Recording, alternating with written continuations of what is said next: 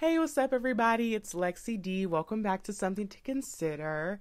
Happy New Year. I realize that by the time I post this, it will be at least maybe a week into the new year, but I'm still going to say Happy New Year.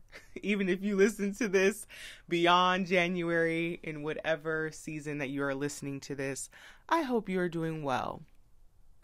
In this episode, I am going to be sharing with you all how I feel about owning my desire for a partner.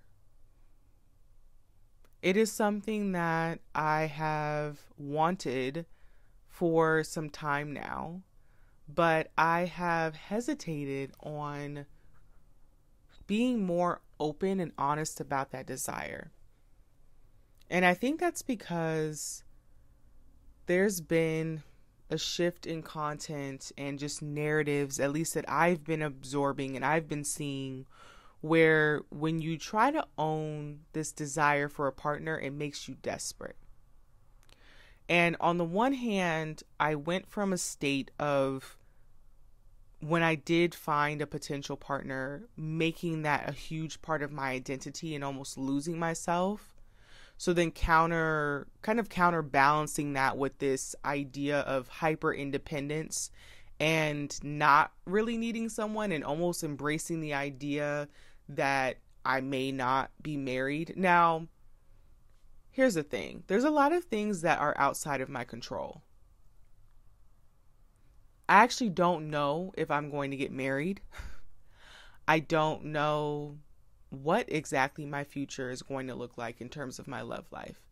But I do know that there are things I can do to increase the likelihood of that being my reality.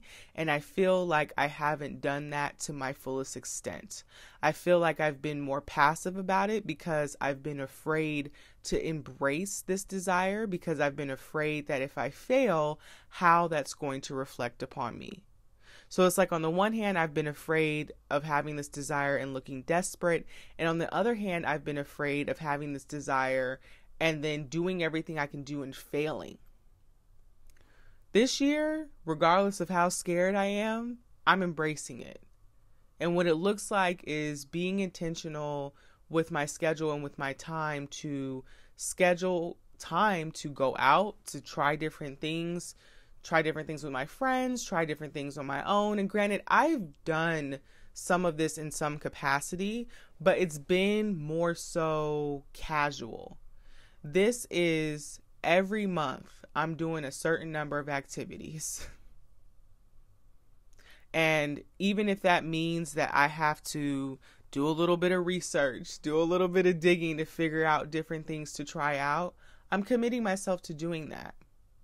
Because after spending my last birthday alone and just being, quite frankly, miserable for much of the day, and then later on figuring out it was because I wanted to spend that time with someone, I became quite clear that one of my top intentions this year is to be intentional about how I spend my life, how I spend my time, and finding a partner. It's something that, as I say it, it feels huge in a way. And I think it's because part of it is that I only have so much experience in partnerships. I'm the type of person who has had more of these spurts of dating people versus long stints of dating people. And I'm in my early 30s, just to give some more context here. At this point, we don't say our exact age. I'm in my early 30s. That's all the general public needs to know, okay? But as someone who doesn't necessarily have those experiences, I am aware that with any new experience in life, there is an adjustment period. And something else I've been awakening to is that when someone does come in my life, because we are going to speak in wins instead of ifs, when someone does come in my life, there will be an adjustment period for both of us. And for someone like me who has less of that experience, there are things that frankly I'm afraid of I'm afraid of how I'm going to respond to those things, if I'm going to be equipped to respond. But at the same time, I also feel ready. While I feel afraid, I feel ready. And a large part of me feeling ready is because I have done so much work on myself. Not to be ready for a relationship, but just to be a better person, to be a happier person, to be happier single. I can embrace the idea that I'm happy single and I have a desire for a partner. Those two things can exist. It doesn't have to be either or. And so things like going to therapy for me has been probably one of the biggest game changers, because I had a mindset where whenever I would meet someone, they automatically would go on a pedestal. They automatically would be placed, I would place them mentally above me, and I would then try to seek that person's approval. And I would do this pretty quickly. It would be within like maybe a few dates that I would make up my mind about this person, of having a mindset of, I want this person, I want to be in a relationship. I just need to hold on and be on my best behavior until they choose me. Maybe I didn't think about it exactly in those words, but I did think of, when I boil things down, that is what I feel like was the undercurrent within me, was pick me, choose me, I'll do what I need to do to impress you. And even as I say it, you can hear, hopefully, it's exhausting. It's an exhausting thing to try to impress someone else. And also the very fact that I'm putting someone above me as if anyone is above me besides God. I had to learn through therapy, through reading books, through reading blogs, through absorbing other types of content, that those people needed to be knocked off the pedestals. The only way I could actually try to get to know someone for who they are is to see myself equal in them and with each other, versus they're up here and I'm below them. And that is something I struggled with for years. It was something that was happening subconsciously that I wasn't even aware of. It wasn't until I learned about attachment styles and learning that I had an anxious attachment style that I really got to better understand why I was behaving in certain ways, and thus why I was getting certain results. Now I feel like I'm in a space where I have so much clarity around what my boundaries are and where certain people begin and I end. And it has allowed me to be less controlling, and to embrace more uncertainty, and to embrace more of the ambiguity of dating, because there's a lot of ambiguity of dating. And one of the things that I see quite often when I peruse Reddit, yes, I am a peruser of Reddit, is that people will express sentiments of being exhausted in dating. And I can understand that. I was exhausted in dating when I was dating with that mindset of basically having low self-esteem. It was an exhausting process because I constantly found myself winding myself up, hyper fixated on this one person, only to be let down.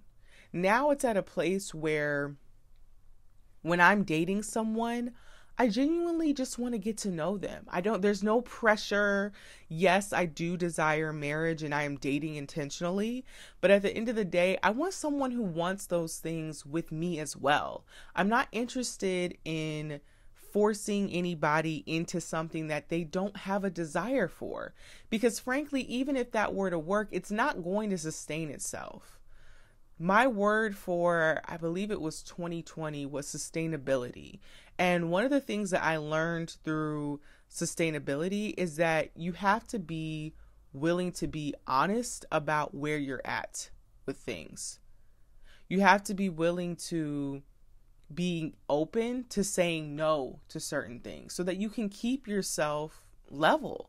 And so when it comes to dating, what I've also noticed as a result of working on myself is that when things do falter, it's no longer these blow-ups. I used to have these huge huge is maybe a strong word, but it always used to feel like when things fell apart, like my world was crumbling. And it doesn't mean I'm unaffected now when things do fall apart, but it means that I am able to look at that situation and also experience a form of gratitude. In the situations where I've dated someone since working on myself, and I'm a work in progress like everyone else, y'all. Like let's be clear here. I'm in no way, shape, or form saying that I am perfect, but I have come such a long way, and I feel like I have woken up. I I can't even, I don't think that I have the words to truly articulate how different I feel now that I've been so diligent about working on myself. But in doing so and working on myself and seeing how these situations, when they come to pass, there's much more peace between myself and the person, it's enabled me to date in a way that is more sustainable and a way that I can enjoy. Now, I'm not going to sit up here and say dating is super fun, but it is a lot more fun when you're not attached to the outcome. Yes, I desire marriage and partnership, but I can also have a moment with someone and that just be the moment. And we don't need to go beyond that. And there's nothing wrong with us not going beyond that. An example of this is I went on a date with a guy a few months ago, and we met on a dating app, and he seemed friendly enough to meet up with. So we met up pretty quickly, which I appreciated. That is one of the things that can be kind of annoying on these dating apps, is when it feels like someone's kind of dragging things out. So we met up and we pretty quickly, I feel like, we didn't say this explicitly, but I could sense that we pretty quickly determined this is only going to be a friendship kind of thing. And so we still hung out. I think our date lasted between like 2 or 3 hours because the conversation was so good. Even though I'll speak for myself. Even though I was not feeling it in that regard, and I got the sense that he wasn't feeling it in that regard, it was just nice to have that kind of conversation with someone. And so it dissolved like I thought it would. Like, he sent me a text the next day referencing something that we had talked about, but that was it. And I didn't find myself mad or upset or feeling like I wasted my time. I just was grateful to have the conversation and to find a new bar to go to, because we went and we had drinks in the early evening. And so that is one experience that, as small as it may be on like a grand scale of things, it was still an affirming experience for me that like dating doesn't have to be this brutal thing. There are times, things haven't always been perfect. There have been times where things are a little bit more uneasy than they are in that type of situation. Like, for instance, being ghosted. There was one guy, I might have done an episode about him, where I talked about us having such a great conversation. He fell off, we reconnected, he fell off again. And although that was very disappointing, it was also another situation where it tested my growth. Because if there's nothing else that I've learned about growth, it's that you can only know if you've grown when you're tested. When you're put in those similar situations, because you will be, when you're put in those similar situations that used to trigger you, and you may still feel triggered. That's one thing too. There was this girl I follow on TikTok, and she was sharing how she kind of felt, I don't know if she used the word surprised, but I'm going to say surprised. She felt surprised that in dating someone that she really started to like, that feelings like kind of old triggers and things were coming up. And one of the things that I said in her comment section was, I learned through therapy that triggers don't necessarily go away. The feelings behind triggers don't necessarily go away. You just learn through therapy different tools to use to cope differently. And so in that situation with this guy who I felt triggered by when he had ghosted me, I had my growth tested. And it was it was another affirming experience for me of how I have grown, because I could sit there in all of the triggered state that I was in and choose to respond differently. And that is something that is so empowering if you are someone, and I think we all are, we all have things where we look back and we're like, ugh, I wish I would have responded differently to that. So to have that opportunity and to respond differently, it's so, I'm going to use the word affirming a lot, apparently. It's so affirming of like, yes, I have done the work, but also this work is working. It's not just me out here saying I've done the work and I have it conceptually. No, I have it in practice as well. I can apply this when it's hard. And afterwards, too, I see how fulfilled I feel having done what I said I was going to do, having taken another path from the one that I've usually taken that is so unfulfilling and sometimes a bit degrading. So in going back to owning my desire for someone, I'm nervous, but I'm also excited. I'm excited to be intentional about the things that maybe before I was kind of casual about. I'm also keeping in mind the reality that to give myself grace. There may be times where I actually just don't want to do something. I don't want to go somewhere. And it's going to be okay for me to say, you know what? It's fine. Let's pivot. So while I may have one vision of how I envision this whole thing going, I also want to remind myself to give myself grace through this, because this is going to be a bit of a test for me. Putting myself out here in this manner is huge for me for the reasons that I've shared, of swinging from one side of desperation to swinging to another side of hyper independence, and trying to find the balance in between that in a way that serves me. So with that, some things to consider. If you are also in this space of desiring someone, how does that manifest in your life? What are the things that you feel like you can do to contribute to achieving what it is you want? Do you potentially need a mindset reset where you remember to focus on the inputs rather than the outputs?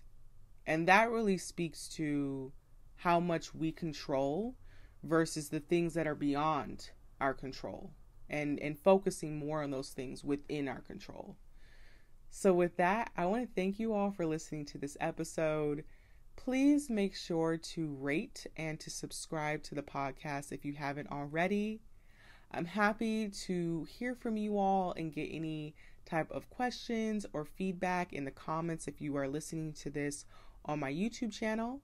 And I will talk to you all in my next one.